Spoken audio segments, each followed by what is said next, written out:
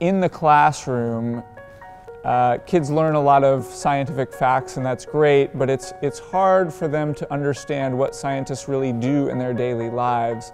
And so the overall goal of Paws-on Science is to educate and inspire kids to become more interested in science and help them understand how scientists really work. Oh, I love it because you get to interact with kids who are very curious, and you get to talk to the parents a little bit too about why it's important and why it's really cool to study things like bugs and worms, which some people think are gross, right? They come up and they go, ew, gross, but then they want to look at it and touch it anyway.